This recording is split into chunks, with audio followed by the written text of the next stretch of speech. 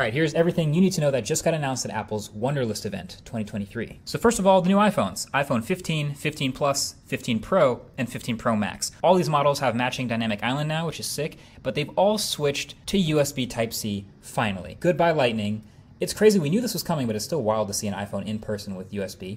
You can now finally charge your iPad, your laptop, and your iPhone, and the new AirPods, and your friend's Android phone, all with the same cable. The Pro iPhones also now get a lighter, stronger titanium rail and faster 3nm chip, and there's some camera improvements that we'll have to test like every year. And the Pro Max also gets the new 5x telephoto camera. Coolest thing though in my opinion, the mute switch is gone from the Pros and there's a customizable action button instead. And it can do a bunch of stuff more than I expected, including muting your phone. And then we also got some new Apple Watches. It's the Series 9 and the Ultra 2. They both look exactly the same as last year, but there is a much improved, faster chip under the hood, and they are allegedly Apple's first completely carbon neutral product. There are way more details though, so get subscribed to make sure you see the full video and the hands-on with the new iPhones.